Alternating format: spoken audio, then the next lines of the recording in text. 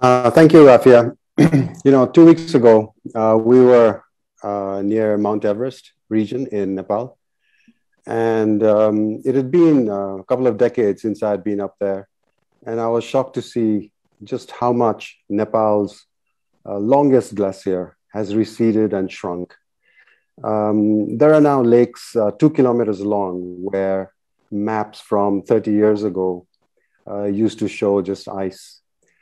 And just now, I'm speaking from far western Nepal. I'm, in fact, very close to where Vandana is right now, just across the border.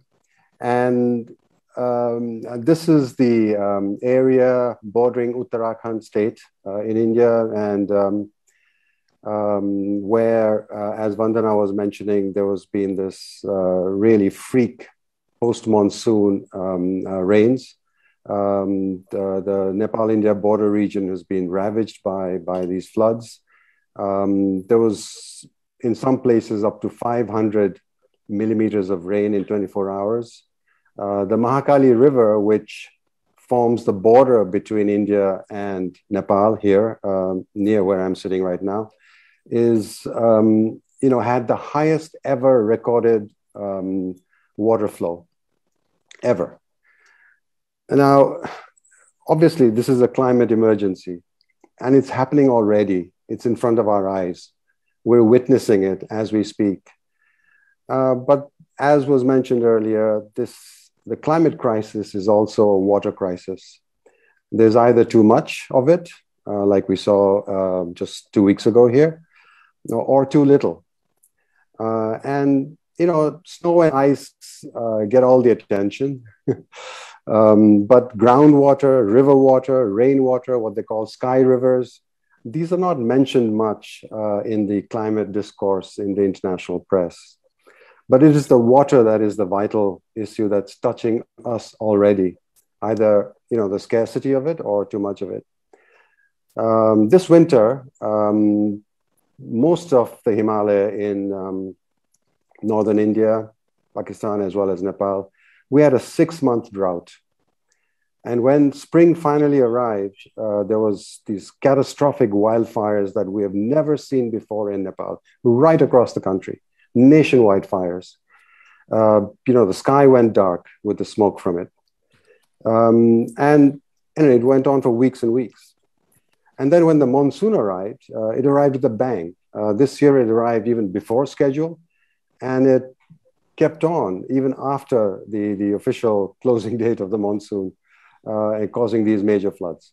I don't think we need proof anymore that this is a climate emergency.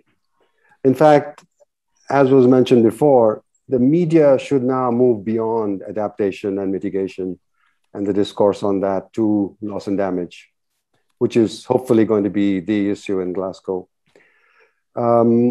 And actually, we should have been reporting on mitigation and adaptation in a big way 30 years ago. It is possibly because we didn't raise enough hell that we're all acting so late.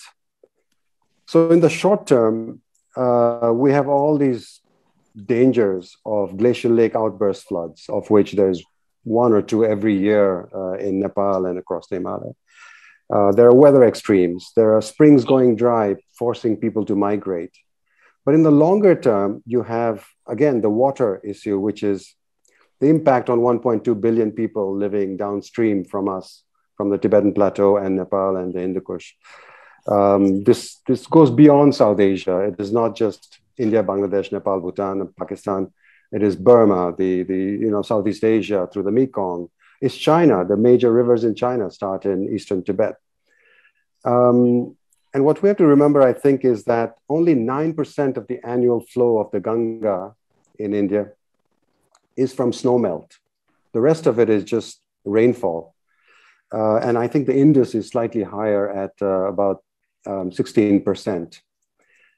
The problem is that even though this is a very low figure, it is the snow melt that keeps these rivers flowing in the dry season.